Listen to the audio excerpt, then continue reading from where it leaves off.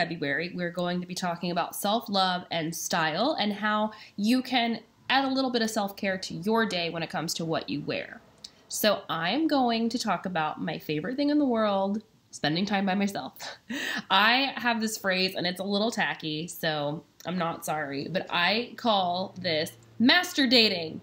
Get it? Because it's like yourself and it's okay. So I like to take myself out on dates. I think that a lot of people put their lives on hold and they get wrapped up in the idea of like the guy has to plan a date.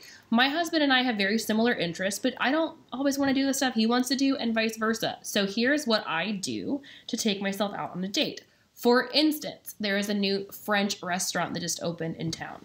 They had vegan options on the menu and I was so excited because I've been learning French. And I wanted to put that to the test. It's run by a French family. It's, it's incredible. The food was really good, by the way. So I wanted to get dressed up in an outfit that made me feel like I was fancy and French. So I wore like French designers head to toe because I love a theme. And I went and took myself out. But it was a ritual. So I want to break down my master dating ritual and how style plays into that. So 1, pick something that you want to do. Maybe it's going to a concert, you're afraid to go by yourself, maybe you want to try a new restaurant, whatever. So in my instance, it was this French restaurant. So I knew my husband was going out of town. I wouldn't have to tell him what I was doing or where I was going. And I am just, thinking like, okay, what am I going to do? Is it going to be weird to go by myself? I don't know. So I decided to make a themed playlist. This is step 1. Set the tone of getting ready. So my playlist had Carla Bruni. I love her. If you guys don't know her, she's my style icon. Carla Bruni and Jane Birkin and Brigitte Bardot and all these people. And I put them on a playlist on YouTube and I let it go in the background while I was getting ready. I bought myself some flowers. I bought myself a nice candle that I just burned the entire time that I got ready. And I sat down and I did my makeup. I normally do my makeup just in a towel or honestly butt naked or in my pajamas, sitting on the floor of my bedroom because I've got a big mirror, very similar to that one. But I thought I have all this amazing lingerie that I have from Laura Intimate, and I've got Solstice, and I've got Cosabella. I'm going to put some on.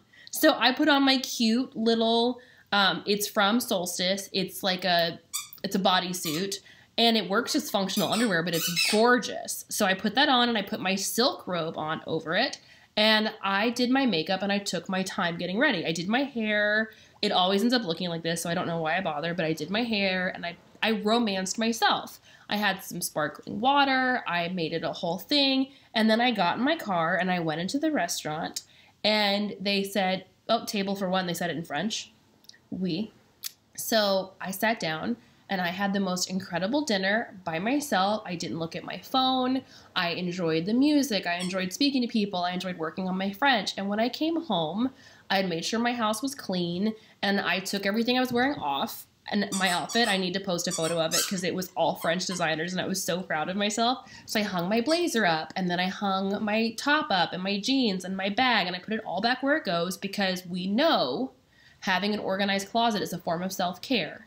Put it all back, got into my nice pajamas, because we all have the crappy pajamas, but I've started to invest in pajama sets because I feel like it's just nicer and more luxurious. So I got into my pajama sets, and I put myself to bed with a nice cup of tea.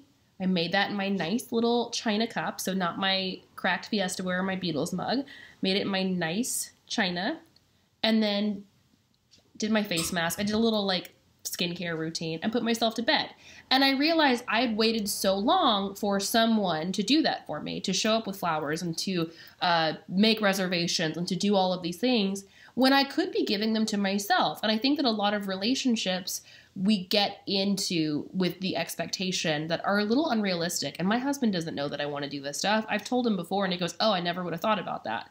So now he's suggesting we go. But I wish that I did this more when I was single because I feel like I missed out a lot on experiences because I waited on someone to take me. So when I got dressed, I looked in the mirror, I looked at myself in my bodysuit, and I appreciated everything about myself. I made eye contact in the mirror, and I said my affirmations, and I put on my cute outfit, and I felt so confident because I put the extra bit of time to take care of myself and then did something that I wanted to do. So if there's something that you're just dying to do, but you can't find someone to go with you, I want you to do the same thing. I want you to invest in some high quality undergarments, not this Target stuff. Buy yourself some lingerie, buy yourself some flowers, put a candle on, I'm going to make you guys a playlist of stuff to get ready to, like empowering songs, and dance around your bedroom, dance around your bathroom, do whatever you got to do to get psyched up to go spend time with yourself, because it's Valentine's Day and everyone's putting pressure on getting roses delivered to the office, but you can do that for yourself. And getting dressed and showing up the way you want to is the ultimate act of self-love and self-care. So your homework is to take yourself out on a master date, and I want a full report and an outfit photo when you're done. I will talk to you guys next week, and until then, you know the drill. You wear it well. Bye.